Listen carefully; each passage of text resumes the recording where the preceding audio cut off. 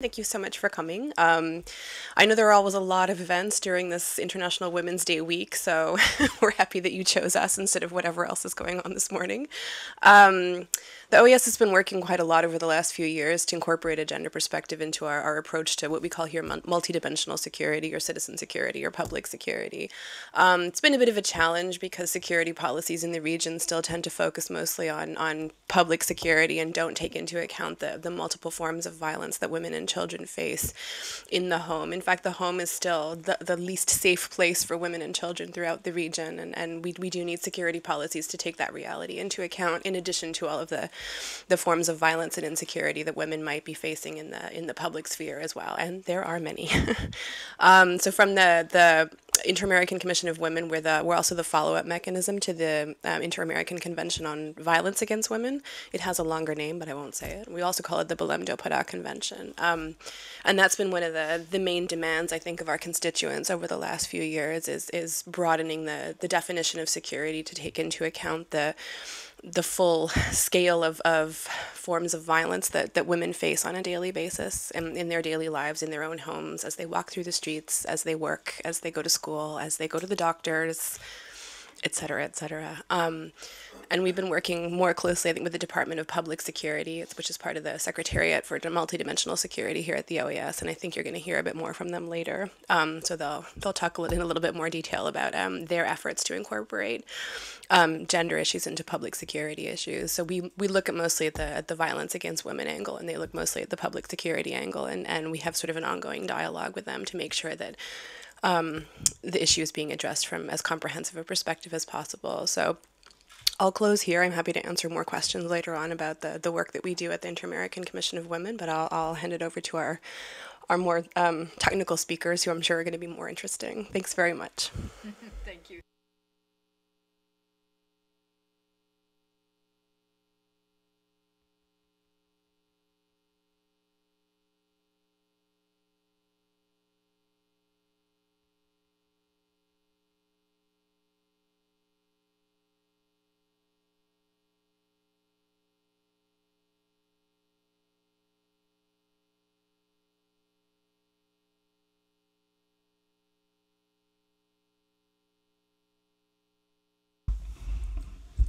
So again, good morning, everybody. I'm glad to have such a great audience, and I'm extremely happy for our panelists who will speak shortly.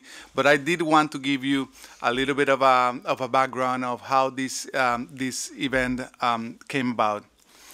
Basically, I'm just going to start with a few points that I think is our common understanding these days about how crime and violence affects women and girls, adolescent females, differently than it does to men and boys. And I think that the fact that you have a region, in this case Latin America and the Caribbean, with high rates of prevalence of violence against women, but also social and cultural and even political norms that shape behavior on a daily basis and create a context in which negative attitudes to women arise. It's certainly relevant for this morning discussion.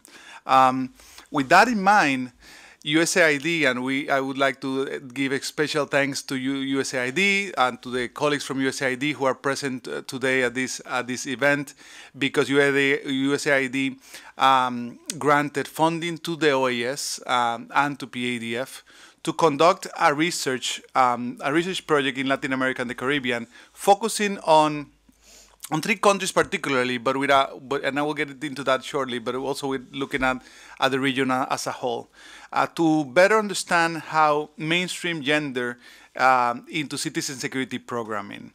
The research will be conducted by PADF, by local partners, the Inter-American Commission of Women, and also other units that we hope to incorporate from the OAS as well.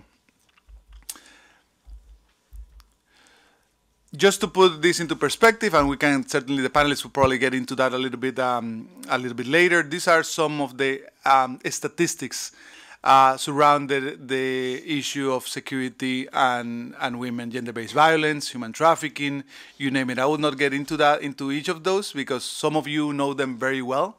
But I think that what happens, at least for me, when you're working for so many years on citizen security, sometimes you don't know how impactful the statistics could be when you share it with somebody who has never seen those statistics.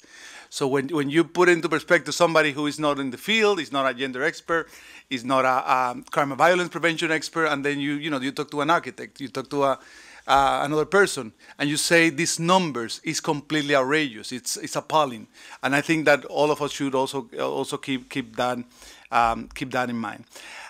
I would like to point out that even though gender-based violence and human trafficking and other elements that are extremely relevant will not be the only focus of this research. This research will also take a look at other issues. For instance, how much understanding do policymakers have in terms of how women and girls are affected disproportionately by general insecurity or by security policies? How does impunity affect women's access to justice? How much progress has been made in the region to mainstream gender into citizen security programming? Certainly, it will not be a formal evaluation in the context of USAID language and rules and regulations. It will not be an evaluation of USAID programming on citizen security in the region, but we will try to gather as much information as we can from citizen security implementers from USAID in the targeted countries. Issues about the consequences of women insecurity to leave the house alone, feel the need to move from neighborhood to neighborhood, or even to migrate. So as I mentioned, targeted countries, Mexico, El Salvador, and Honduras initially. So certainly progress is happening when you look at the big picture. The murder rate has been going down thanks to local efforts and also efforts, spearheaded by the U.S. government through USAID, INL, and other implementers. In El Salvador, the murder rate has been dropping, and Honduras has also been dropping in the last 2 years, 3 years. But not everywhere. In the case of Mexico, actually is going in the opposite direction, unfortunately. The economic costs of violence are 8 times the public investment on health services. 93% of crimes and misdemeanors go unreported. Those are all crimes and all misdemeanors, not only the ones affecting women. When you take only women into consideration, it's even higher. 6 out of 10 women had experienced some kind of violent incident. And in Mexico, 9 women were killed each day during 2018. So to address that, of course, in the last couple of years, we have seen several efforts by the international community, mostly the U.S. So we have had, Merida Initiative, CARSI, the Alliance for Prosperity, and all of them have provided significant funding to the region to address citizen insecurity. And I think that's also important to take into consideration because it's also not only it's the right thing to do, focusing on mainstreaming gender into citizen security programming, but it also linked to a large investment that has been made in recent years. These tables are maybe too little, of course, for you guys to take a look, but basically what these tables show is that in the last 3 years, to fiscal year 2016, 17, and 18, and a little bit of an estimate of 19, the funds devoted to citizen security programming have been equal or even higher than economic support funding in some of the targeted countries. So there was a study done recently, well, not that recently, I want to say maybe 2.5, 3 years ago, and the researchers found more than 1,000 crime and violence prevention interventions in the region. So when we're talking about mainstreaming gender into citizen security space, we're not talking about 1, 2, 3, 4 large programs. We're talking about hundreds, if not thousands of programs that are done by NGOs, by local governments, by departmental governments, or by national governments, work done by multilateral, work done by US-funded initiatives, you name it. So more than 1,000. So it is certainly crucial, also based on the volume. I just put here a few illustrative initiatives that have been going on or are still going on, and in some cases are about to start or have started recently in the targeted countries. So in Mexico, for instance, USAID has a crime and violence prevention program, which is follow-up of a previous crime and violence prevention program, a justice sector activity. In El Salvador, a few ones, crime and violence prevention, Alianza Joven, Soluciones, the justice sector strengthening program. In Honduras, also a justice sector program called Unidos, Proponte Más, the tertiary violence prevention, in which this case PDF is the implementer, school-based violence prevention, Asegurando la Educación. So those just give you, I guess, a flavor of the wide array of interventions that are, and in this case, only USAID activities. I'm not even including INL-funded activities and activities that are funded that might not be considered per se crime and violence prevention, but have crime and violence prevention or citizen security components. I didn't list there many municipal activities or democracy and governance or human rights activities that USAID or another branch, another bureau on the State Department funds, or the European Union, or the IDB, or the World Bank. So you find sometimes a program that is titled improving governance and municipality services. But then when you look at it, 30% of the budget is devoted to crime and violence prevention at the municipal level. So that's why another reason why the topic of women and citizen security is extremely relevant. And citizen security will continue to be a priority. Although we have seen progress, and we are extremely happy to see even more progress, and we hope that the region achieves the level of peace that you witness in other parts of the world. That will not happen overnight. So it will continue to be a priority due to high economic cost, how it's a catalyst for migration, it's an impediment to rule of law, and it's the context in which gross human rights violations occur throughout the region. How we're going to work about? So we have the OES Inter-American Commission of Women. We have the unit that I am honored to lead, Peace, Justice, and Security at PADF. We also have the team in the Mexico and Central America unit, country directors that PADF has on each of the targeted countries, and finally, local experts and consultants. That's mostly the human resources structure, but of course, we hope to partner with as many stakeholders as possible on each of the targeted countries to conduct the research. Basically, I mentioned already a little bit of the research objectives. Increase the knowledge, of course, map out existing knowledge, disseminate gaps on issues that have not been commonly addressed in the space of citizen security, women, gender, and facilitate the creation of a community of practice, which I guess this event serves as the beginning. I hope that many of you would certainly like to be a member of that community of practice. We hope to have people from DC, also from each of the targeted countries, and we hope to even go beyond. Interested parties in Jamaica, Colombia, Guatemala, Dominican Republic, Haiti, you name it, to grow this community of practice that initially will be online, but we hope that as part of the project closure, we'll have a final event in DC, so most of the members of the community of practice can certainly attend an in-person event in Washington, DC. The process, I will not go too much into it because most of you have done quantitative and qualitative research yourself, but basically we're going to do as many methods as possible, as the budget allows it, I guess. Key informant interviews, focus groups, on-site visits, qualitative and quantitative research to some degree, particularly desk reviews, and so forth. And as I mentioned, the community of practice will be initially online. We hope that from there we can create an advisory group for project activities, include other countries, even though we will not necessarily conduct research on those countries. We hope that people from those countries can join and facilitate the interchange of ideas on this relevant topic. As closing statements, I would certainly like to thank again the trust that USAID put on the OAS and PADF. Although I cannot speak for the OAS, but I guess let's take it together. The OAS and PADF. Hillary's not. The trust for all, the USAID placed on us. We hope to be finding relevant information throughout this process. As you can imagine, this is just the kickoff, so we will not be sharing anything about those countries today, but we'll keep you informed, and throughout the research project we will have several moments in which we'll start disseminating findings from the work on the field.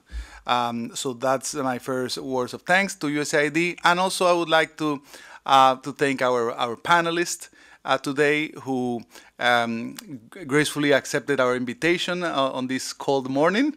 I hope that the coffee outside made it a little bit more bearable coming from the street.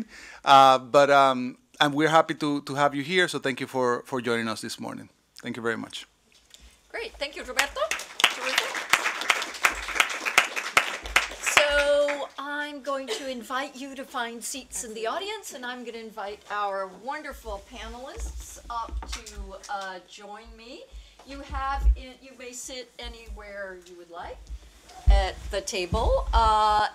You have their bios in the material that's distributed, so I won't go into detail. The lovely lady in red, Andrea Bertone, who has known and worked for many years with Niyati Shah, my friend and ex-colleague from USAID, and Pierre DeLuca from the Public Security Division of the OAS. So, as I said, we hope this will be an interactive session. Oh, can you hear me? I tend to not use the microphone, but yes, okay. I'm going to ask a few questions to the panelists. I know the setup is a little formal, but feel free to talk to each other. And then we're going to open it up for questions. So I'd like to start with a kickoff question to all of you, but I'm going to start with you, Andrea. And today is March 7th. As Hillary and Roberto mentioned, tomorrow is the International Day of Women, which tends to be, I see it, as a day of celebration.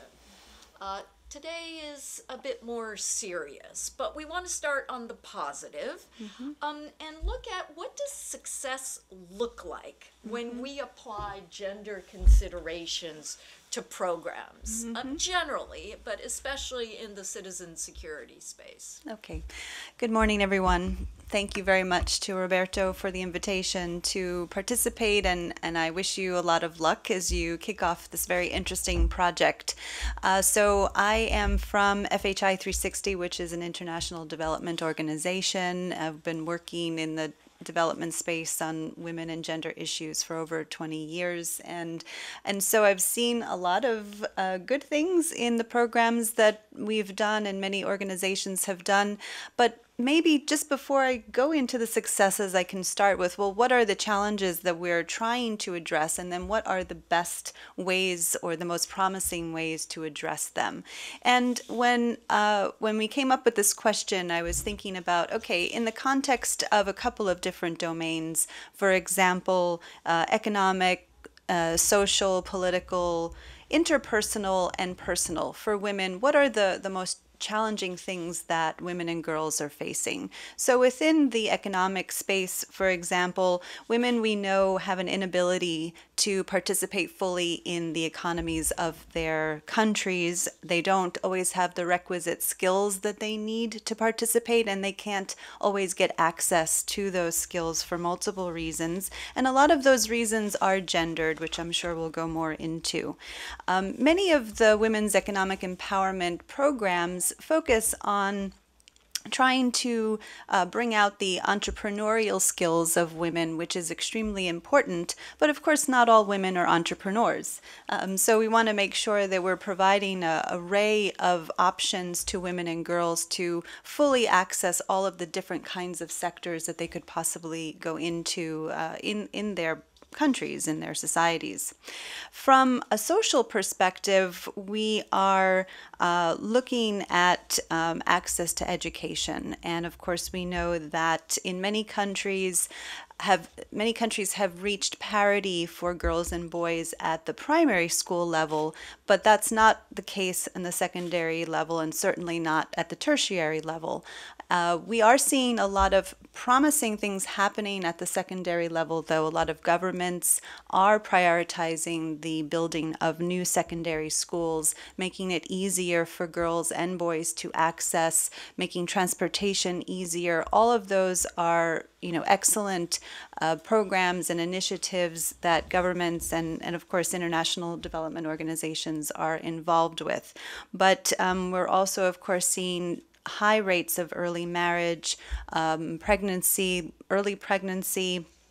and as Roberto alluded to before, insecurity that many girls and women face, and Hillary mentioned this as well. In every stage of a woman and girl's life, in every space that she's in, she's at risk of being insecure, being violated, and so we have to be paying attention and figure out the best ways to address those.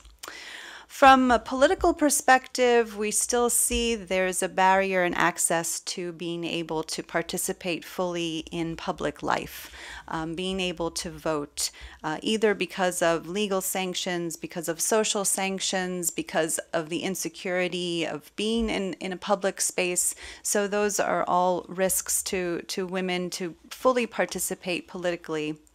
From an interpersonal perspective, of course, high rates of domestic violence, intimate partner violence, relationships with families, and having to adhere strongly to social and gender norms that, that sanction a particular way for a woman or a girl to be or to do, or that deems appropriate what a girl or a woman can do. And then from a personal perspective, women and girls have to address their own personal health, including disease or mental health or forms of disability. And so that, of course, impedes her from being able to fully participate in all of these other forms of engagement outside. But on the promising side, things are looking up, and so women are making enormous contributions economically. We see women much more engaged in agriculture, in businesses, on farms, as entrepreneurs, as employees. We are seeing greater levels of women and girls entering school in secondary and tertiary level. I think access to information, access to the internet gives women and girls more information about how to protect themselves, how to access certain services, how to perhaps access reproductive health services.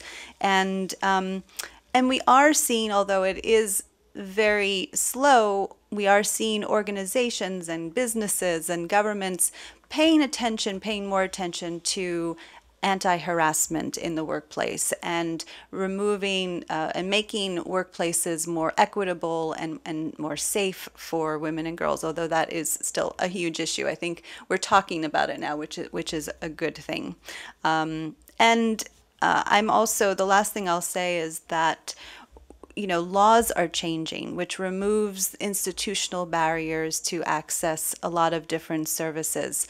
And we're seeing more governments budgeting for gender and women's issues more readily. So I will stop there, but these are just some things we can continue to talk about. Thank you, Andrea. I really appreciate it. And to put the challenges in perspective specifically for this region, In Latin America and the Caribbean, there are 250 million people, mostly women and children, who are either living in poverty or who are excluded, politically, socially, economically excluded, and I include in that digital and financial exclusion. As per data from the IDB. So thank you for laying out that broad panorama. I'm going to turn to Niyati. I'm told I have to use the microphone for the webcast. So thank you for those who are with us today in a virtual space. Absolutely. Please, your comments. Thank you, Niyati. thank you, and thank you for having me. It's wonderful to see a packed room to discuss these important issues. I'll piggyback on a lot of your comments. I think overall, archingly, we see success because we see more sustainable outcomes across all of our sectors when we address gender barriers. And the reason that we've been able to make so much progress at USAID, I think one of the main reasons is that we have a very strong policy. We've been doing gender work before that, absolutely, but the policy really codified certain parameters that we needed in place so that there was a broader understanding of what we mean by mainstreaming gender and what that looks like in programming and how we do that. And part of that is it outlined throughout the policy in terms of conducting a gender analysis required for all of our work, but it also really speaks to the fact that you need technical experts and expertise to implement that work, and that can't just fall on the shoulders of a gender advisor or 5 gender advisors. And so everyone really has a stake in advancing gender and gender equality and addressing these barriers across our programming. The policy also has 3 main objectives, which are really meant to be quite broad and really allow us to address inequality across sectors, including justice, women, peace and security, and justice and citizen security. And they look at reducing barriers to socioeconomic, political engagement, reducing and mitigating gender-based violence, which Roberto spoke about as well. That's across the world.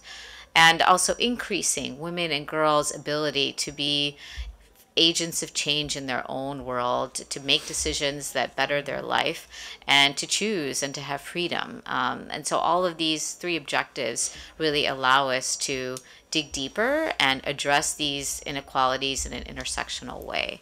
And we had a recent evaluation of our policy that's available online. I highly recommend reading it because it goes into a number of our successes, and it also looks at some of our challenges, which are ongoing.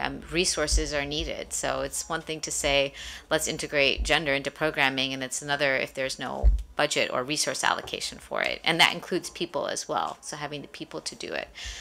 We need data. We need really good, rigorous data that's consistent. And we need to develop indicators and monitor on a continual basis and, again, share that information out. And luckily, we do work really well with our partners, with other government counterparts, and we're seeing, I think, an increased not just awareness but energy for us to address these gender issues, because we do see that when we engage in an intersectional way, including men, sensitizing men, and including women, and really discussing these issues on the forefront, we're closing the gender gaps and we're improving our outcomes. So it's both at the same time, and they're not mutually exclusive, right? Thank you so much, Niyati, for that view into policy and programming.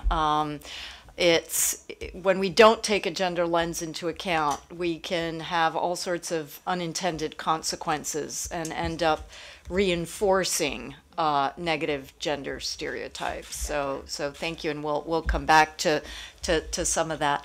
I also want to turn to Pierre DeLuca and go explicitly and a little deeper into the security space. Roberto mentioned earlier being stunned by statistics. I heard some statistics recently, specifically about Mexico, that shocked me, which is what happens to women when they're arrested. So if you're arrested by the Mexican Navy, and you are a woman, there's a 40% chance that you will be raped. In other words, 40% of women arrested by the Navy are raped.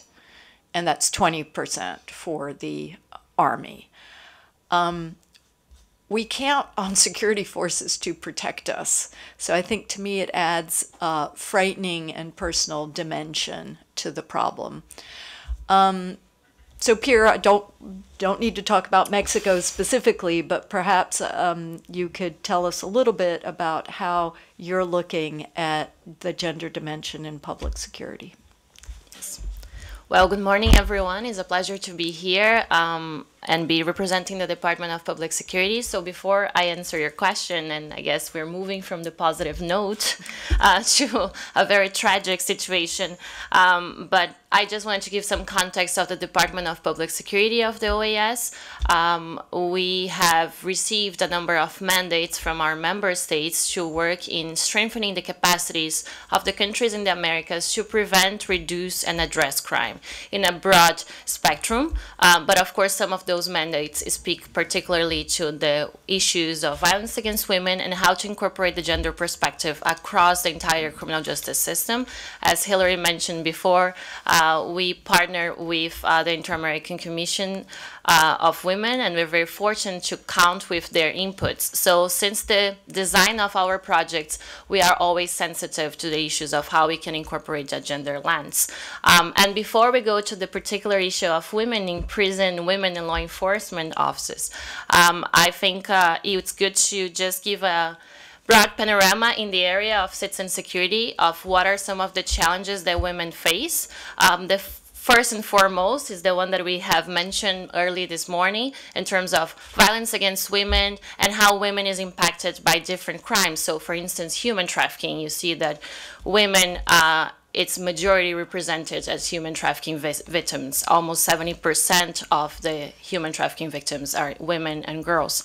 But besides being victimized, women also are criminalized. And I think that's one of the issues that are most invisible, even because the prison system as a whole, it's one of the topics that it's not heated in the agenda and another public perception, especially in our countries with high rates of impunity, high rates of violence. So we tend to ignore the crisis of the prison system, and we tend to think, or the perception and even fostered by some politicians, is that we shouldn't invest in the prison system, that criminals don't deserve investment.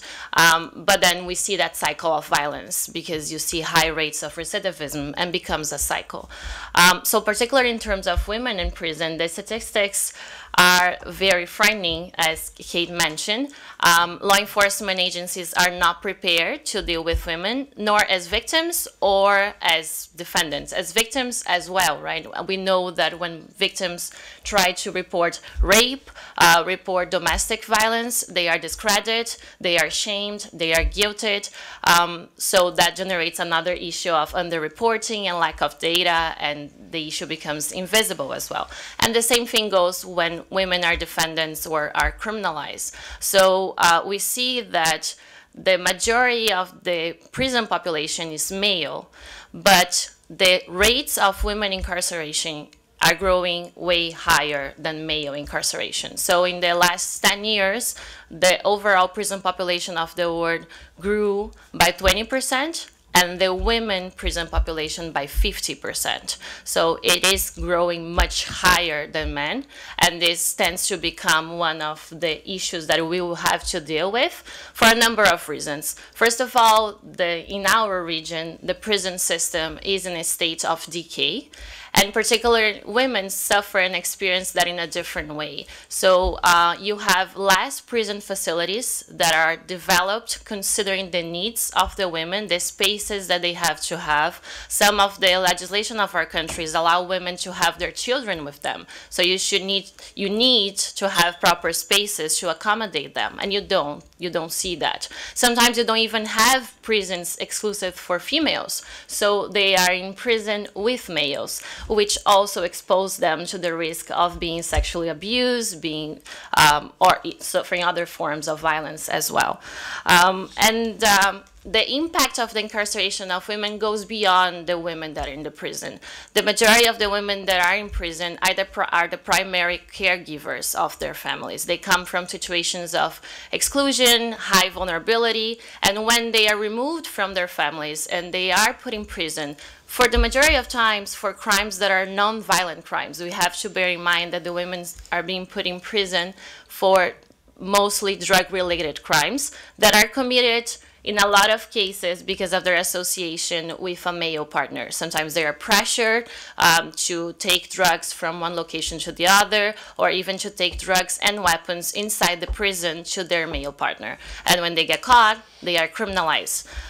So when they are removed from that family, you already have both parents sometimes incarcerated, and that family becomes you increase the vulnerability of that family, and you see a cycle of violence. So studies indicate that children that have parents incarcerated are in a much higher risk and likelihood of engaging in criminal behavior. So we also have to consider not only the impact of the policies directly to the women, but how we, lacking that gender perspective, we are replicating that effect, and it goes beyond women. It goes to men, it goes to boys. So the exclusion of women in the citizen security agenda also has that limitation of really preventing our policies of being more effective. We see that for citizen security, the incorporation of women in the design and implementation of policies can be something that it has a great potential to achieve success. So you see a lot of violence interrupter programs for gang disengagement where the women are central. You see that the women have that role in the community, that they can develop trust and can really interrupt violence and reduce lethal violence. So I think it's a number of issues, and the Department of Public Security, we are trying to work in incorporating in our projects perspectives that use women in all these roles. So as protagonists, as the direct beneficiaries of the policies, and as the women impacted by a reflection of that policy. And just to give you a positive note, since we started on a positive note, I want to give a specific example of what success looked like for us. So we implement a project with funds of USA Jamaica, in Jamaica, with the Trust for the Americas. It's a project to strengthen the reintegration services for youth in conflict with law, to reduce recidivism rates. So we work with girls and boys, and I'm going to be happy to give more details of this project later on. But just for now, I want to mention how for us was really important that we work with the girls inside the center. And when they are released, we follow up with them. We give economic opportunities, sometimes through entrepreneurships, sometimes for job placements. And now we've seen some of those girls come back to the center and be mentor of the girls that are inside. And we see powerful moments where you have focus groups and you see that girl saying, when you leave, you're going to work for me. You're going to work in my hair salon. So don't worry, I have your back. So I think for us, this is a moment of success. It's really empowered women, empowering women. So I think that's a nice way of ending my intervention with a positive note. Thank you, Pierre. Appreciate that. Andrea, saw you taking furious notes as Pierre was speaking. I'd love to hear your reactions. Well, thank you. I mean, the statistics are always so powerful. So thank you for that. I mean, I think for me, the gender lens is so key. And what is really exciting is to hear Roberto's presentation, not only just talking about women and girls, but talking about the gender lens, talking about the interactions, the dynamics between men and women, boys and girls, and also you mentioned diverse gender identities. Again, this is what we really need to be moving towards in having a better understanding, and taking that time at the beginning of every project to do what what I'm sure many of you are familiar with, the gender analysis. We've been expanding that to talk about gender and social inclusion analysis. So for us, it's looking at the intersections of multiple identities. We know that a person is not only their gender, there's so much more about them. They may have a disability, they may come from an underprivileged background, they may be a racial or ethnic minority in their particular context. And so how do you understand all of the multiple dimensions of a person and how they experience and interact with the world?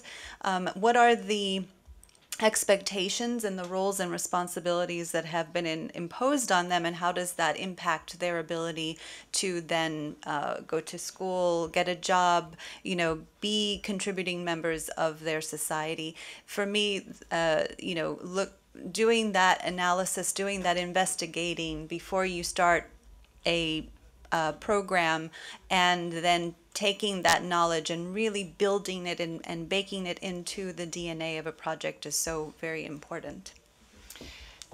Thank you so much, Andrea. Niyati, one of the things that Pierre was talking about and that Andrea's alluded to is sort of the always paying attention, as well as the cyclical nature of the problems and the challenges. Can you talk a little bit about how you see that? How do we get at the root causes? How do we break the cycles? Well, I think I'm going to continue to harp on the gender analysis because that's part of how we address the root causes. As we were talking about, addressing gender inequalities within the program is not a static one-off. And as we move through the world with our intersectional identities and experience and begin to shift the way we move through the world because we are offered and afforded our rights and opportunities as we should, then that happens in relation to an enabling environment. So it's not enough to just work with the citizens on the ground, but what institutions, what are the structural barriers as well? And the analyses really helps us get at the different levels and the areas that need to be looked at. And it might be outside of the realm of your particular project, but there are essentially always other organizations that are working on some of these other linkages and structural barriers. So how can you link what you're doing with what's already on the ground and continue to build capacity and ensure those linkages are functional? And this is especially important when we look at gender-based violence, right? Number of our interventions really focus, I've come from the health sector, it's often the first place a person will go when they have experienced violence. And so we've worked heavily to train providers and sensitize providers on providing respectful, dignified care and ensuring that if services are offered, that they're fully available. So someone can go there not just for medical, but for psychosocial, for legal, and that all of those linkages and those referrals are actually functioning and are also gender sensitive. Because if you have any break along that chain, for example, if they're not able to report it, if they're going to experience more violence upon reporting it, if they're going to be thrown in jail upon reporting it, why would they report? And so we don't actually have accurate numbers going back to data on the violence that women experience. And we're not even including youth in that because that's a whole nother level. But they experience it at multiple levels as well. And what happens in the home, as we discussed earlier, is we see some of the highest rates of violence, and they're often not linked to what we see in other spaces in some of these in jails and prisons, etc. So we have double layers of areas where we're seeing inequalities and violence. So it's really important that when we're working on the design of programming, that we really look at it from a holistic standpoint. And work with, as I said, which is great that your program is going to be doing this, existing players on the ground. And to the extent that's possible, building that capacity, supporting that capacity, and continue so that when the program ends, they're still going, right? And finding ways to also link to future funding. I think that's really important. A lot of the organizations that we work with rely on the minimal funding that comes in, is there a way for then to be linked with the next implementing partner that's coming on board, right? So thinking forward, and we tend to use this. There's a great continuum. One of the tools that we use, the gender continuum, and it's one thing to be gender aware. It's part of the tool. That's when you conduct the analysis. But how can we move so that we're more transformative? How can we begin to transform these root causes on multiple levels? And that's what our programs all need to be aiming towards in different ways and at different levels. Thank you, Niyati. So we need the right policies in place. We need to do the right analysis. We need to have a vision of how we can be gender transformative. What about some of the tools? Andrea, can you tell us a little bit, what are some of the tools that we should think about, whether it's analytical tools or project-specific tools? Right. So one of the things that and in my organization, we are about 4,500 staff in 60 countries. And so we have, obviously, just like OAS and USAID and many other large organizations, we have so many cultures, so many people who work for us who come from different backgrounds.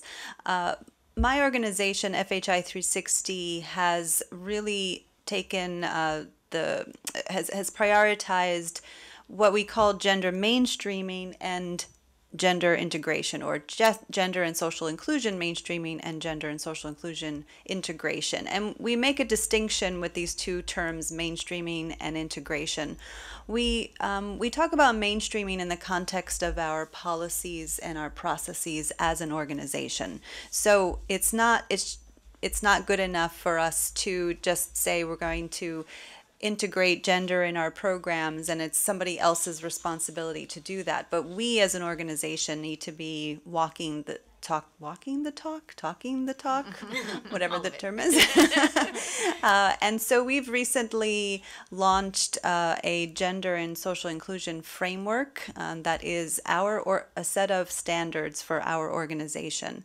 And we have also revised our harassment, violence, and safeguarding policies. So we are being much more, we're having stronger policies on preventing and responding to harassment throughout our organization, and also making sure that our participants in our projects are not experiencing any form of violence, especially sexual exploitation and abuse, and that we've put in place the systems of response and support to those participants. So for us, one of the tools is really making sure our policies are very strong. And to build capacity across the organization. The more people who embrace these principles and standards, the better we will be in adhering to the standards that we set. So organizational policies for me is a very strong tool to be able to do that work. And then when we are actually working on our programs, we work in health, we work in education, civil society, youth, citizen security. We also have a project in Jamaica, for example, that focuses on social entrepreneurs and citizen security. It's a very interesting intersection of issues. And so we do those analyses, and more we are integrating additional domains of analysis into more traditional gender analyses. So we're looking at people's dignity, we're looking at people's wellness and safety, and these are part of the questions that we ask when we're doing focus group discussions, because again, looking at the intersections, what is the full identity of this person, and how does that impact their ability to access services and many other things. And just one last point to build on what Niti said on the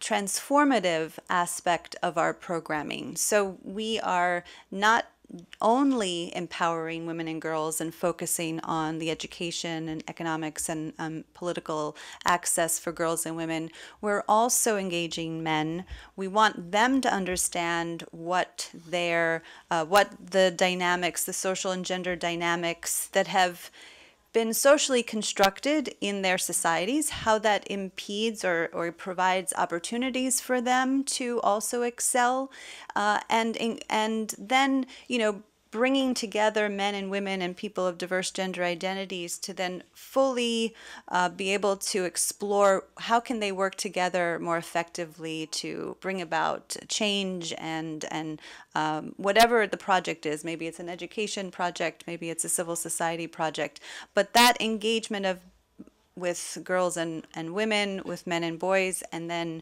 really bringing them together to fully benefit from what they've learned. For us, that's getting on the road of a transformative project. That's terrific. Thank you, Andrea. Pierre, how would you look at mainstreaming? And do you define it the same way that Andrea does? And how do you look at bringing in other stakeholders? And Niyati, I'm going to ask you the same thing right after. I think there are a lot of similarities of what we do, and I guess that's a positive point, right? That all organizations are aligned in what we're doing. So as I mentioned before, we do have the advantage of having the Inter-American Commission of Women in the OAS. So as part of and I think that's one of the organizational tools that Andrea was mentioning. As part of the framework here, that how we operate, any project that we conduct, they have to review it and make sure that even if we forget or if we didn't include that perspective, that it's there. So it is a great tool to enforce that across the entire organization and all departments, not only multidimensional security, but democracy, sustainable development, they all have to incorporate that gender perspective. So that's one tool that we have inside the organization. But all in our projects, I think the biggest tool that we try to push for the gender perspective is the first strategy is to increase the participation of women in the public policy development in citizen security area and in the law enforcement agencies and the criminal justice system sector. So some of our projects, they really look at how we are restructuring the police forces in the Americas, for instance, to have greater participation of women, to have women in positions of that they are able to manage the organization, because it's not only about having more women, but it's women in positions of power as well. The higher you look at an organization, you tend to see less women in those positions. And it's particular in the area of citizen security, a very traditional and male-based area. By being male-based and transforming that and including more women, we are also transforming the focus of these organizations. Law enforcement is very much, in some of our countries, is still based in the perspective of the warrior, those norms associated with gender, like aggressive violence, and that leads to police abuse and not a very effective investigation. So by putting more women there, we are also assisting the organization to be more democratic, to operate in the rule of law. So I think that's another tool that we use. So one of our projects, for instance, we always try to have at least half of the women that are training in police force agencies be women. The other tool that we do have is working with in the policy level. And in the policy level, the OAS has the advantage of having the political forums here and having ambassadors and having that high-level discussion. So we have, for instance, developed the hemispheric plan to prevent and reduce intentional homicides. And in that plan, you incorporate as one of the priorities femicide and the ocean of violence against women. So that plan is approved by all the member states, and then we assist them in implementing. So by having women as one of the priorities, by having femicide as one of the issues, you really bring attention to that problem. Because as we mentioned before here, one of the challenges is that violence against women or the impact of the criminal justice system for women is invisible. So we have to make it more visible. And those plans, and we do that. And the last thing is data. we don't really have data, reliable data, standardized data that allow us to have a more detailed understanding of the phenomenon, the root causes, what is the dimension of the problem. So right now, one of the things that we are working on is really standardize how we collect data in the Americas. And one of the particular things that we want to do is with femicides, because femicides in each country is reported in a different way. Some countries only understand femicides as the homicide perpetrated in the home place. Other countries understand that it's any homicide that the victim is a woman, that it was based on being a woman, which you know that is the majority of the cases. The majority of women are murdered by being women, which is very different of the murder of men. So the data that we collect have to be disaggregated by gender. Of course, all the data that we collected in the department is disaggregated by gender, but we also have to work in those indicators and in those reporting mechanisms that we can really understand what is going on in the Americas and how we can work in a hemispherical way and build those bridges and those alliances between the countries. Thank you, Pierre. Very, very helpful. Niyati, your perspective. Yes. So we have a number of tools.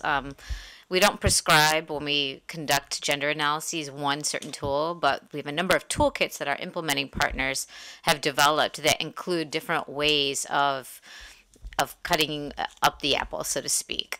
So different ways of analyzing laws and policies, cultural norms, time use, so really digging down into those. And there are some great toolkits that include potential questions that you could ask in these focus group discussions or key informant interviews. And these are important tools because I think a lot of them, I work in the health sector, are developed in the health sector, but they do translate across sectors and they can be modified. And that's one thing that we're trying to do more of at USAID is share across sectors what we're using that is useful and find ways to share that knowledge and those tools across our work. The other tool that I mentioned, the Gender Equality Continuum tool, is a great tool to not just for program design, but also to monitor and evaluate if you're moving towards a more transformative approach. We also have a number of tools that are embedded within our program cycle. So from the beginning of writing RFPs, ensuring that gender is integrated into RFPs, in the design process, working with our implementing partners, beyond going to the gender analysis. So you have this analysis, it's beautiful. Are you using it? And the way you apply it is, as we've developed in some of our sectors, is working with our partners to say, create a short gender strategy. And this isn't a recap of the gender analysis, but this relates directly to the program goals. So if the program is to improve citizen security, what are the specific gender-related interventions that are going into that project that are based on the analysis? So really closing the loop. And the other piece is data as well. So ensuring that there are indicators, some of which are on the higher level that have been vetted and are available through a number of these toolkits, or custom indicators. And usually we like to ask for both because a program has its own flavors and objectives. We want to ensure that we're programming those specific objectives, but also looking at not just number of women, which is also important, but have attitudes, norms, and behaviors changed? Are these communities viewing women and men as equals? Do girls really feel like they have agency and voice? And these are harder things to measure, absolutely, but some organizations such as JPAL, Data2X has some good indicators as well, are really looking at measuring empowerment and ensuring that we're not looking at empowerment as an end goal, but as a process, right? So making sure that we measure the process of empowerment and then sharing that out, because this isn't something that we all have one answer to, and there's never going to be one answer. So I think the ability to convene and share that knowledge is really important, and we try to do that as well with our partners. We have a number of gender summits which you've hosted. We've hosted a number of brown bags and these types of events, and I think it's really important that we continue to do that. Thank you, Nyati.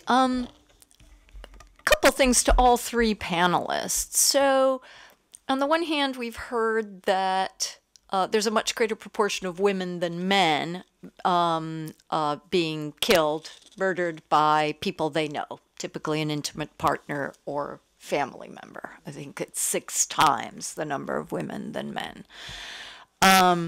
We've also heard from Roberto and others how insecurity and violence is a driver for migration.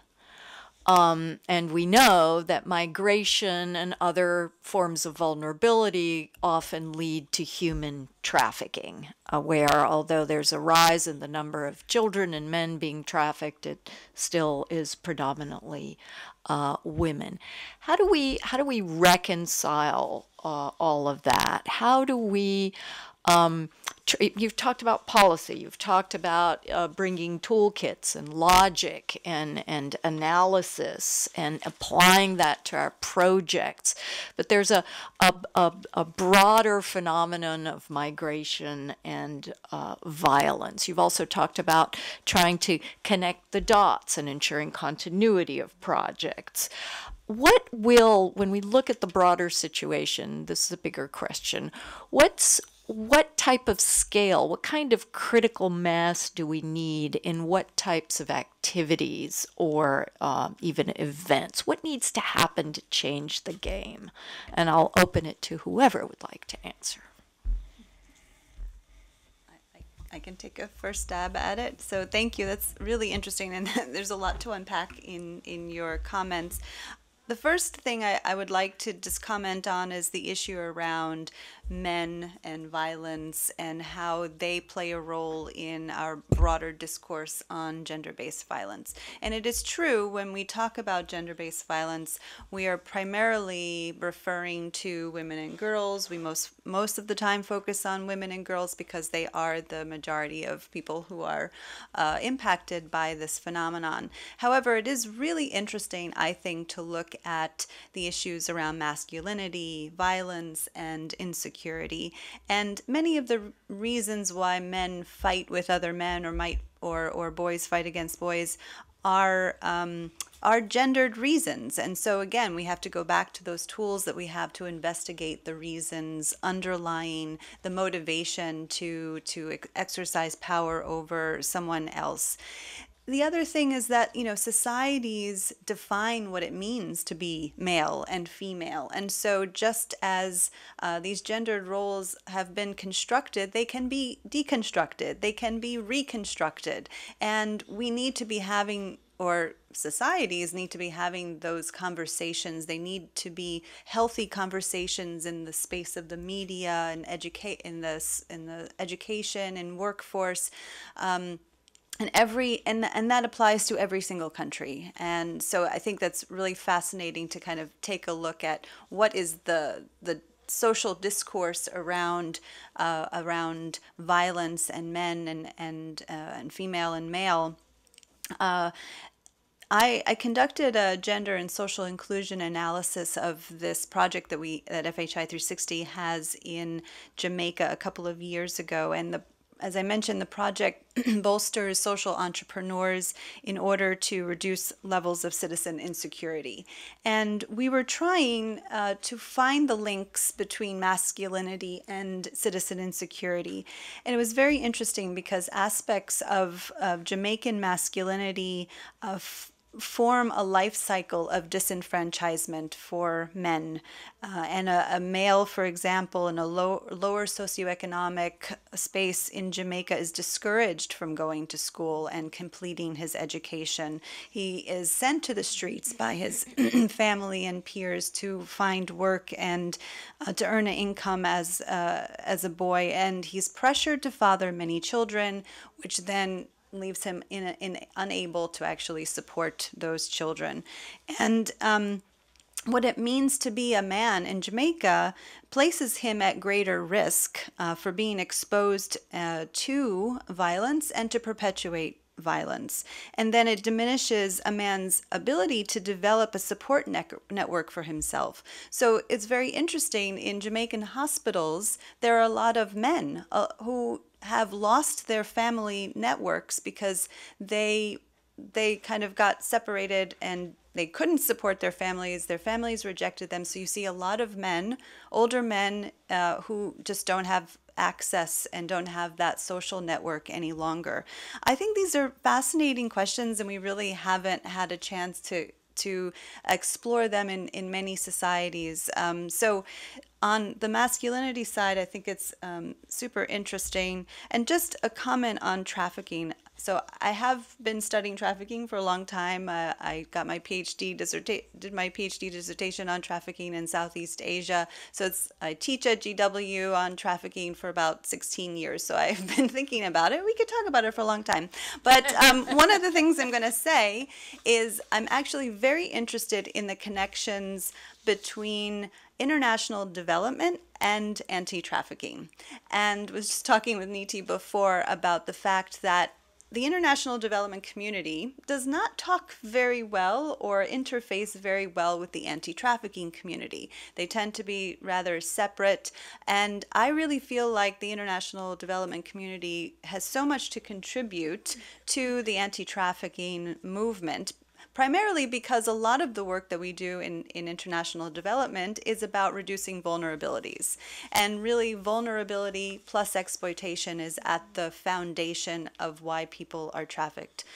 So I feel like maybe we can have another follow-up panel to talk about these issues, because it's really fascinating. Thank you. I'd love to just quickly follow up on particularly the piece about masculinities. A lot of our work is looking at and is actively implementing programs that are working with both women and men. And one that I wanted to highlight, because you asked for a couple examples that are outside of LAC, I work a lot in sub-Saharan Africa and northern Uganda. The community there experiences high rates of violence, and particularly women and pregnant women. This came up in one of the demographic health surveys, that violence in the last 5 years has actually increased, sexual and intimate partner violence of pregnant women. And this program that was implemented there was really looking at first-time parents. So one of the things that we can do is really start with the youth. And first-time parents might even be a little bit too late. So the younger you can work before these norms are formed fully, and before societal interventions begin to construct what it means to be a woman and man, that happens in the family as well. So this intervention was really had some great successes in not only decreasing violence, but increasing the levels of egalitarianism in the household level, where both women and both the husband and the wife felt like they had equal voice and ability to communicate with each other without resorting to violence, without resorting to other forms of abuse, essentially. Not that that was the only driving factor, but certainly one of them. And what we see is, with the cycle of violence, is perpetrators are often victims of violence themselves. And we know from the violence against children surveys that have been conducted through PEPFAR and a number of other organizations, they're quite high. And we tend to, I think, ignore the space that happens between children and adults. And I think that's a really formative area that we need to continue to focus on. So to the extent that very important that we continue the response work, that we really work in the prevention realm in a way that is more holistic and addresses the drivers, which are in relation to each other, so men and women. And the other piece I wanted to just quickly mention is child marriage. We're doing a lot of work on child marriage, which is also another form of gender-based violence, and a really innovative current program that's happening in Kenya, where we're working with the community, the tribal community, and faith-based leaders. So really working with already transformed and progressive faith-based leaders to begin to reinterpret what some of these cultural, social, and religious norms are around marriage, and looking at the issues of poverty that are the root cause of why child marriage occurs in many of these communities. We can't afford to have a young girl in the house, and this person can take care of her. It's also considered a rite of passage. Many of these areas of interventions were, I think, successfully implemented in this program. So it's really exciting to see different ways of looking at the norms and ensuring that we look at the cultural, the gender, the religious, and how they intertwine with each other. Kate, if I may add two comments, brief comments. The first one, of course, trafficking in persons is something that we really need more time to discuss. But I just wanted to call attention to a phenomenon that it's very much connected and also impacts very much differently women, which is the migration. And I think we cannot ignore that topic with the entire crisis of Venezuela right now. And we will see in our region how that's going to play out.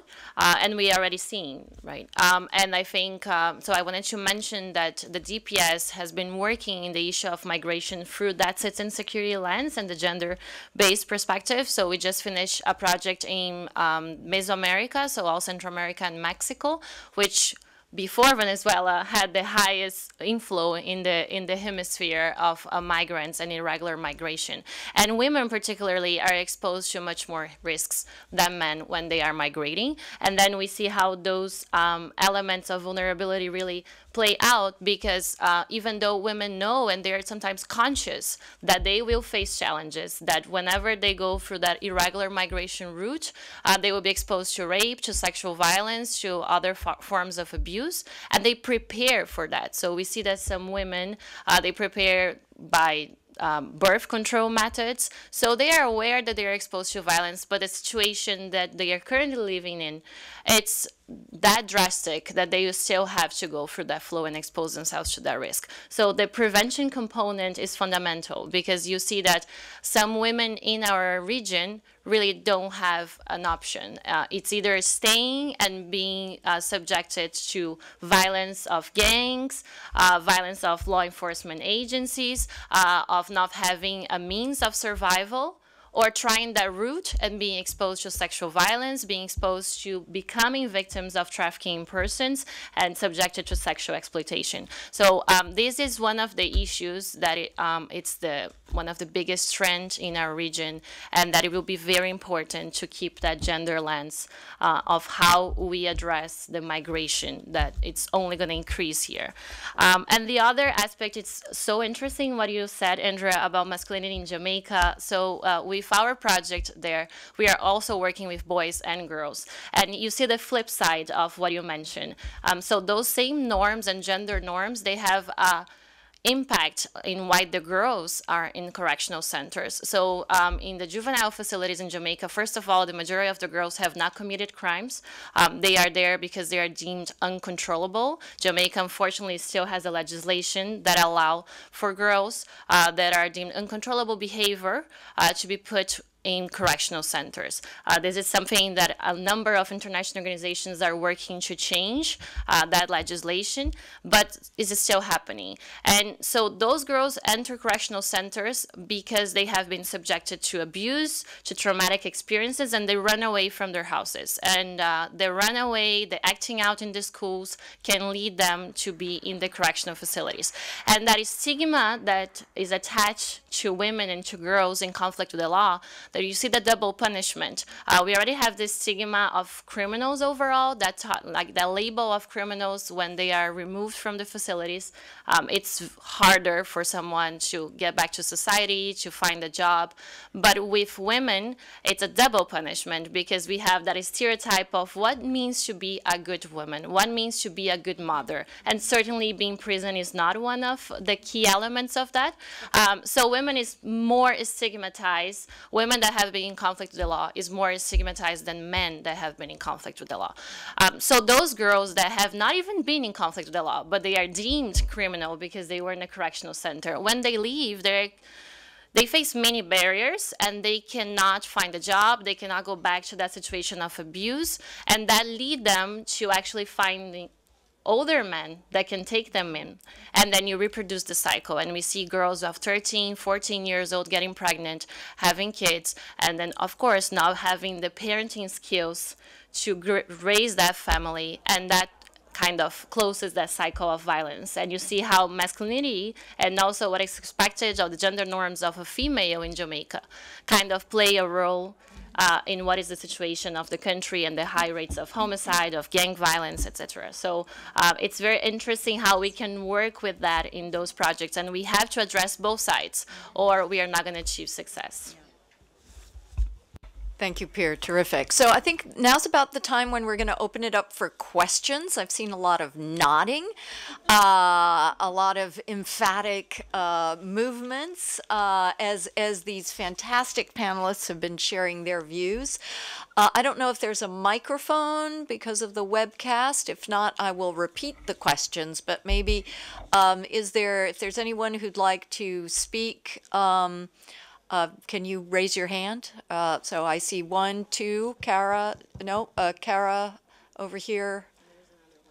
Oh, and the lady in red.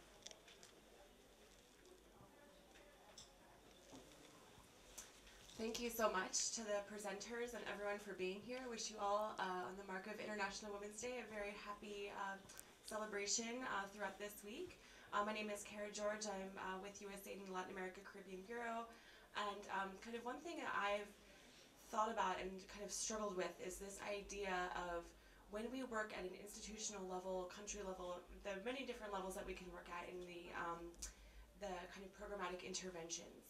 When we think about how women in particular are re-victimized or are victimized in the process of receiving essential services after whether it's a incident of domestic violence, health, public space and security, and the kind of work that that we do at USAID and many of our kind of partner organizations within this space. When we're working, for example, on police reform or working at a local health institution of, okay, here's how you can provide these integral services. My kind of thought that I've struggled with over a long time is when a woman or group of women or any individual really have a negative experience, how that permeates kind of the rest of society and creates this thought and reputation of this institution is not trustworthy. And so when we, through our programming, are working on these reforms, how can we also target this behavior change or concept? So let's say, a person is a victim of a crime, they try to receive help from an institution, they are further victimized or violated through that process. How can we kind of turn that situation around to say, okay, this is a trustworthy group now, or this is now safe for you, and put that backing behind it. I hope I articulated that thought well. Yes. Thank you, Carol. Let's hear at least a couple of questions. So maybe over there, and then we'll let the panelists answer. Hey, thanks so much. My name is Sarah Danish, and I work with DAI. Nyati, Andrea, Pierre, Katie, this has all been really, really helpful, and I'm just appreciating that you've managed to showcase the multidimensional piece of security, even as we're taking a very gender lens to the conversation. I wanted to get your thoughts on indicators or metrics for success and kind of revisit that with a very, very quick preface about the case of El Salvador, where you have a national policy called Plan El Salvador Seguro. This is part of their citizen security agenda. They've had it for several years now, and with the new administration coming in, there'll probably be some reforms. I was reading a report by a civil society organization that basically broke down the budget for Plan El Salvador Seguro, and when you get right to it, the majority of that budget is dedicated to equipment for police forces, and so however much talk there is about prevention, and I'm also mindful that maybe Roberto, you're going to want to talk to this question, but the budget really winds up being dedicated to sort of repressive action and getting to the heart of our conversation, like where's the money for victim services and how is that being mobilized, and if there is a line item, is it being spent? So is domestic resource mobilization around services for women a good indicator for us to be tracking? Is that a metric? In the case of Pierre, how do you have conversations to make that a priority with our partners? And if not that, what other kinds of indicators are priorities for you, whether it's health related, workforce related, political space related? Thanks. Thank you. Nyati, you want to? Yes. Thank you for the question. Yes, this is something that we've seen significantly happening in the health sector, specifically pregnant women going to antenatal care or to actually deliver their baby and experiencing abusive behavior from the very people that are delivering their baby, including withholding the baby for payment, for extra payment. So there are levels of abuse and corruption that exist within all of our sectors and systems. And one of the ways that we've begun to address this is really working both on the supply and the demand side. So it's really important that women in the community know what their rights are, their right to dignity, quality care, respectful care. But then also working with the providers and the health systems and working that from a local to a national level, and ensuring that there's an accountability mechanism. So the White Ribbon Alliance, one of our partners, has really worked on ensuring that they train up citizen journalists, and then the citizen journalists they are very honored within the community. They hold a lot of social capital, and they are considered trustworthy arbiters of news, so to speak, and really making sure that when a facility has gone through a transformation, has gone through some of these trainings, and providers have checked their own biases, done some values clarification, tackled their own gender inequalities within the health system, that things can be improved. So it's really looking at it from both the supply and the demand side as well. And then quickly, just wanted to touch on the indicator piece. You bring up a really good point, and we often see that as well.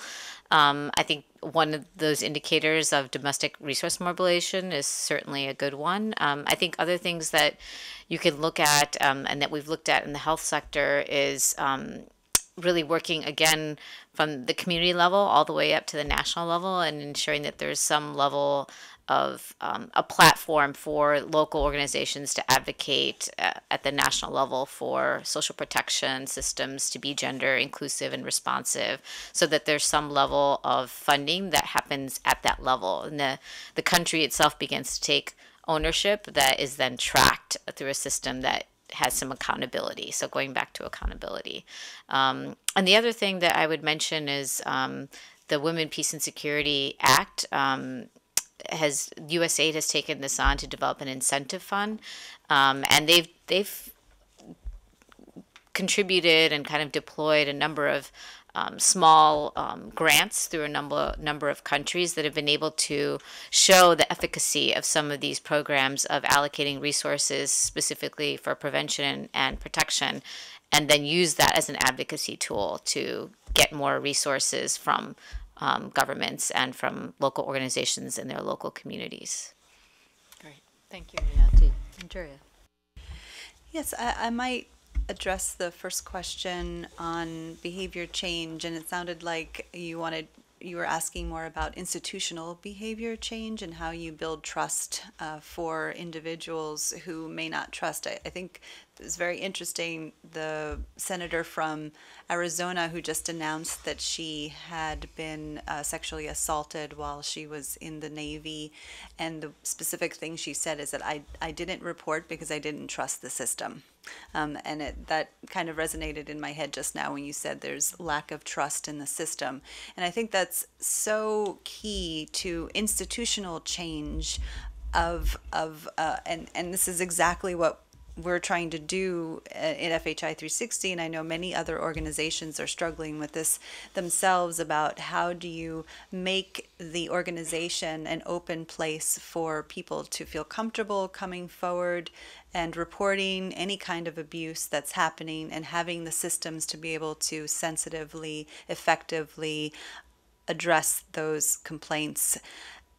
Before we even get to that point, though, we want to prevent it. We want to put the systems in place where we've created an enabling environment for people to come to work and feel that their voices and their work is valued on a daily basis, that we look at equitable leadership in our organizations, and we make sure that our policies are equitable and responsive. We train and we train and we train, and we build capacity. We don't just do one-off trainings on gender and say, okay, we're done, checked that box. We do it over and over to reinforce these values. And you know, what works in one country office doesn't always work in another country office. So it has to be very contextually based. What happens, you know, in our HQ, we have 70% women and 30% men. Well, that's not equitable either. And in some of our country offices, it's the complete opposite. We have 70% men and 30% women. So looking at that across the organization, and the point you brought up about building trust was one of the foundational conversations that we had when we were revising our policies. We want people to trust the system and make it work for them. So I just wanted to mention that. Thank you. Well, thank you for the questions. I would try to kind of answer both at the same time, more giving a little bit of insight of how we are operating. So in a higher level, of course, we use the political forums of the OAS to really push for that transformation and to translate what it means to prioritize prevention in practice. So in this higher level, either the political forums or with the ministries of public security of the countries, we try to ensure that more funds are allocated to prevention components and assist them in using the correct indicators, as you mentioned. And in a more on the ground level, we work with organizations, and then I'll give the example of the criminal justice system. So as you mentioned, the challenging situation of women not trusting, it's not only women, it goes beyond, but particularly for women, there are more obstacles to access to justice, to receiving a proper care. So in El Salvador, Honduras, and Guatemala, and that's kind of the connection of both questions, we have been working to promote access to justice to victims of crime. Victims of crime in the public security agenda and the multitude of problems that we have, it's often the one that is at the bottom of the priority of the agenda. So we are trying to bring that to light in these three countries. And to do so, the approach that we have identified that it's most effective is to try to get all those actors of the criminal justice system and also all other organizations that have to participate in that comprehensive attention the victims need. So health, psychosocial services, economic services to give them a new livelihood, bring them all together in some sort of comprehensive attention unit. That facilitates training, that we can train all of them in that gender perspective. We can have protocols that you kind of standardize the attention that they have to give to the women and to particularly the women in this case, and to avoid re-victimization in a sense that they don't have to go to door and tell their stories over and over. Sometimes people receive misinformation, and it's people that are usually in a very vulnerable context that for them it's not easy to now work one day to go to the hospital and then the other day to go to the legal aid clinic and then the other day for the psychosocial support. So bring all those actors together. That's what we've been doing in those three countries. And the indicators that we use to measure success in the project, it goes a little bit beyond just the number of women that is receive attention there, but it's really measuring the levels of satisfaction. How did it improve? How does that translate in improving the reporting of crimes, of gender-based violence crimes, sexual violence crimes? So see that continuum of the criminal justice system, because if we don't give attention to victims, we know that that is kind of the seed of one of the impunity, of the problems of the impunity, because people don't report the crimes. And for the indicators as well, we do work, and we have worked in El Salvador and Honduras doing an evaluation of citizen security systems. So we look as a whole.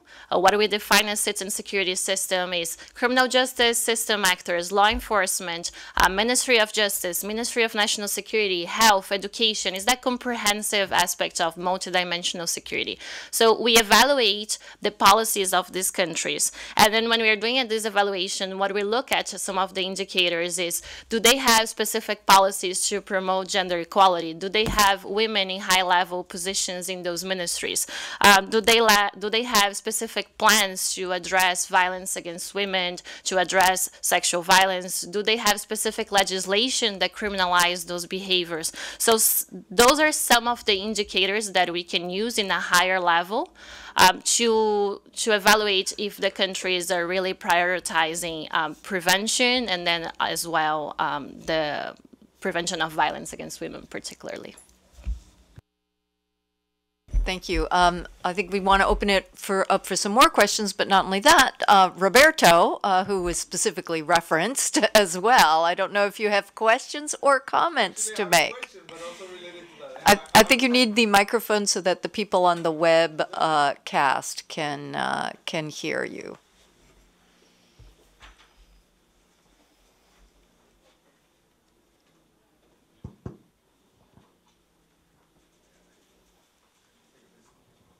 Actually, I have two questions, brief. So the first one is if you guys can talk a little bit about gender budgeting, because it comes down at some point to the budget, whether you have the resources or not to do the things that you have in mind. That's one element. And the second is, what about the context of security or insecurity, and how that affect women trying to engage in other type of development programs?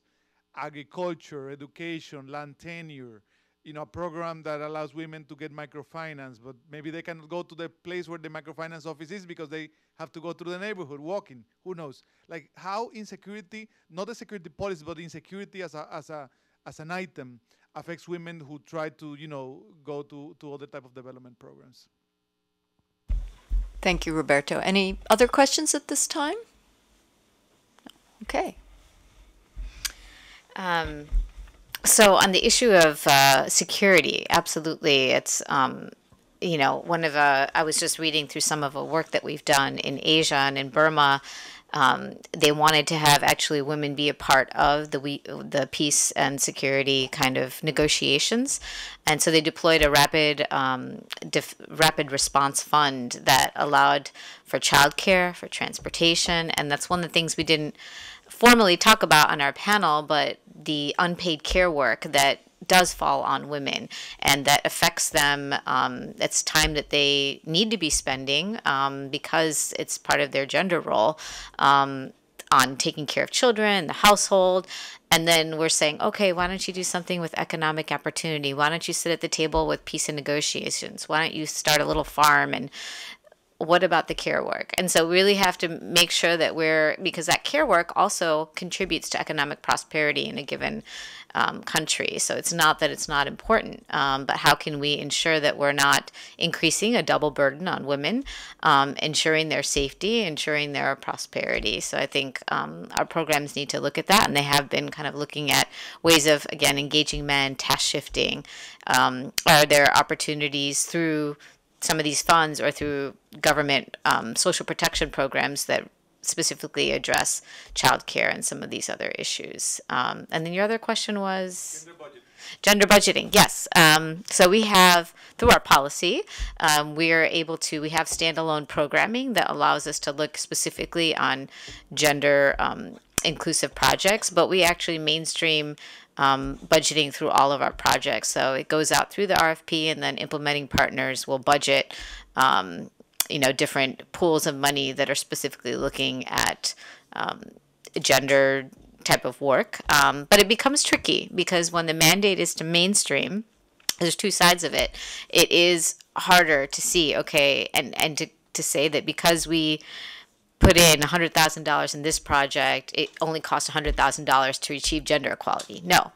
So it's really important that we nuance that and take a step back and say, okay, if we're going to do an RCT and we have one project that didn't mainstream gender at all and then one that did, then we can make some comparisons. But we're really working with communities, and we're working with them in a way that we want to be respectful. And so is that really appropriate to include gender responsive approach and not include it elsewhere purposefully? So these are existential questions we should definitely think about. Thank you, Niyati. Yeah, randomized controlled trials are always challenging. Andrea. Thank you. On the gender budgeting, this is a really interesting point because so I will sit on a proposal team and I will think I'm giving all of this great inputs on gender and we come up with all of these designs and at the last minute the money is cut from the budget.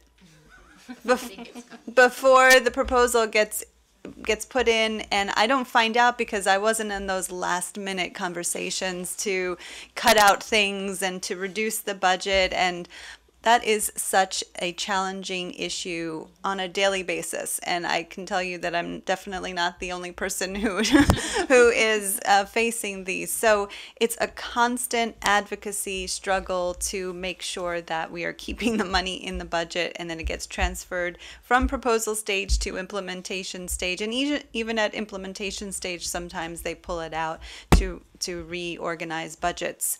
And it's just a matter of advocating constantly. You have to be a diplomat and you have to be a gender advisor at the same time. At the same, on the context of insecurity, just a comment on that. We had a project in the Democratic Republic of Congo for 5 years to address school-related gender-based violence, and we were working in primary and secondary schools, and this was such a big issue of kids getting to school and the insecurity they faced in their communities. They faced risks on their way to school and the way back home. In school, the levels of violence were so high that girls just stopped going to school. So in context with high levels of political violence that impacts what's happening in different institutions, and it was a core component of the project to try to bring in many different stakeholders, police and parents and religious leaders, to say, the students themselves have identified high levels of violence. They have told us that they don't feel safe in their own classrooms. And what are we going to do about that? What is the responsibility of this community to address this so kids can continue to go to school in a safe environment? We built community alliances to address the insecurity issues, the insecurity that they could control, because a lot of it was out of their control because there was political violence going on outside or surrounding. But it's really about getting people together and saying, there's a problem here. Please, you can come up with a solution and empower them to do that. And so we saw that to be very successful in that particular context. Okay, in terms of budgeting, big challenge. I think part of the solution it may be the whole mainstreaming. So it's really not about having a gender specialist in a department that is going to be the person that it will push for the funds, put the funds there, and then go to another level of review and those funds are removed. It's really about having the entire staff with that gender perspective, and then you can incorporate that budget in the whole project activities. And just to give an example, in Jamaica, women, the girls in the project, they are 27% of our beneficiaries, because of course the majority of the youth in conflict law are men, but almost 50% of our funds go to activities that benefit the girls directly. So it is costly because we have a gender gap that we have to close. So it's necessary to put more investment sometimes to women beneficiaries. And if the people that are doing the budget, the proposal, don't have that mindset, it becomes complicated, because then you have those levels of review, and then that's when it tends to get excluded.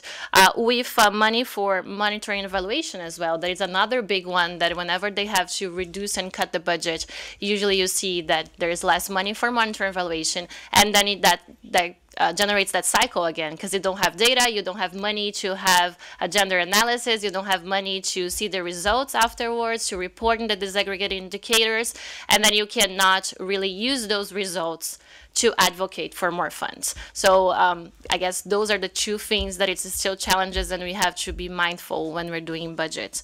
And regarding the how women are limited, I think one of the things it's what you pointed out. Women are restricted in their movement because of insecurity, and with that, they definitely limit their ability to go to schools, to go to jobs, to go to further training. We don't right now have a specific project working on that, but all our projects in the prevention area, they try to target and reduce those risk levels in the communities. It's a much bigger issue because it is connected with the high levels of violence in our region, and it's not going to be one project that is going to solve the problem. But in our projects, we try to find innovative ways of at least minimizing the impact so the women and the girls can benefit from the intervention. So then you find innovative ways of trying to pay for transportation, give stipends, find ways that they can go together to a location, put training in hours that is during daylight so they don't have to go to the community in the nighttime. So it's little actions that at least minimize or the ability of the girls and the women to participate in our own interventions. But to solve the problem as a whole, we will still need to keep working together in this macro level to promote safer communities essentially in our countries. Thank you, Pierre. And just to add on the budgeting question, one of the things we've done at PADF as an organization is put a default line in our budget template that says gender and diversity, similar to your gender and social inclusion, so that if that line item is 0, it forces a conversation about, oh, you've mainstreamed it, right?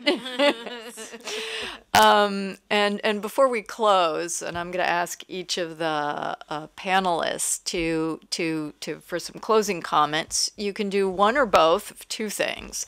One, is there anything that I or we haven't asked you that you really want to share?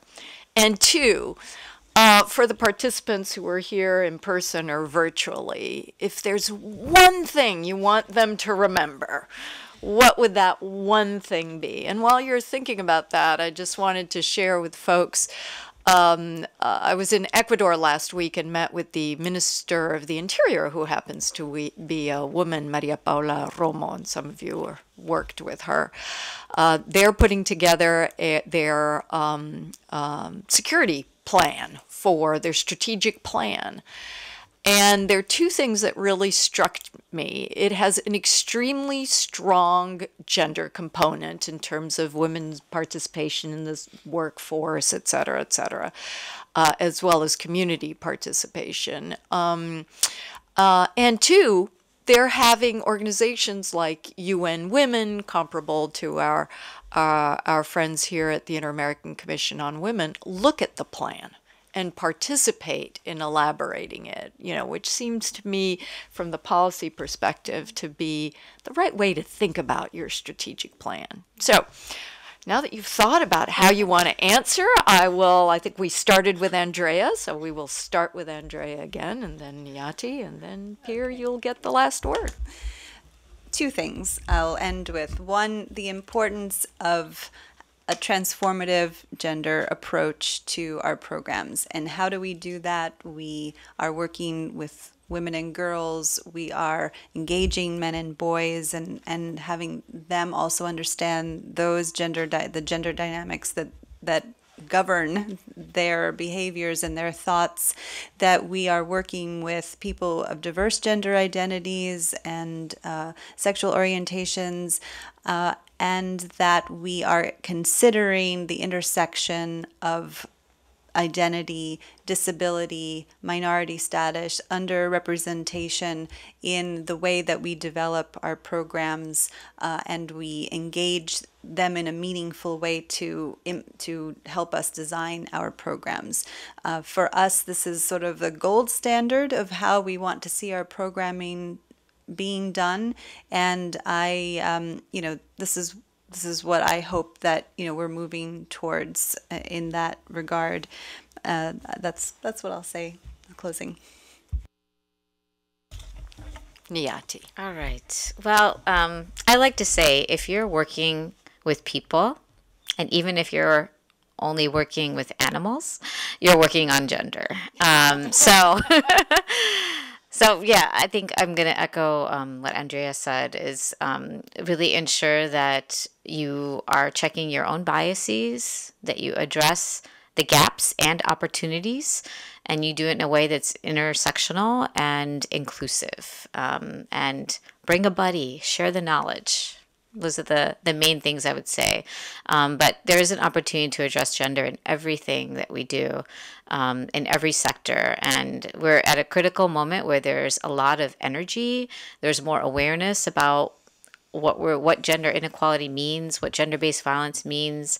Me Too. A lot of these conversations are happening globally, and there's momentum. So let's seize it and continue to move forward. And I'm really excited to see that we're talking about this now as you're getting this off the ground, which is the perfect time to be talking about this. And looking forward to collaborating and working and supporting this going forward. Thank you, Niati. Pierre. Big responsibility after those words. No, just to replicate what everyone has said here. First, I think get involved. It's really refreshing to see that the majority of the audience is women, and we need more women involved in citizen security. Not to say that we don't need men that have that gender perspective, Roberto, but we need more women to working in all those spheres of law, from law enforcement to criminal justice system, prosecutors, judges, working as correctional officers in the prison facilities. That will help a lot to change that perspective. And when you get involved, keep in mind that holistic perspective and think about how women is impacted by the criminal justice system and crime and violence in different ways. From the moment they can be victims of specific crimes, gender-based violence, to crimes that take in a particular way against women, like trafficking in persons, to the moment that they are criminalized and prosecuted, they go to prisons, and to that exclusion of women not finding their place in law enforcement agents and criminal justice system. So I think we just need to keep in mind those different perspectives, because we tend to forget some of those. We tend to not empathize with some of those. So whenever we get involved, just keep in mind that holistic intervention that will help a lot to mainstream gender in citizen security agenda in the region. Thank you, Pierre. So I'd like to ask everyone here to please join me in thanking our panelists, Andrea Berton, Yati Shah, and Pierre DeLuca. Big round of applause.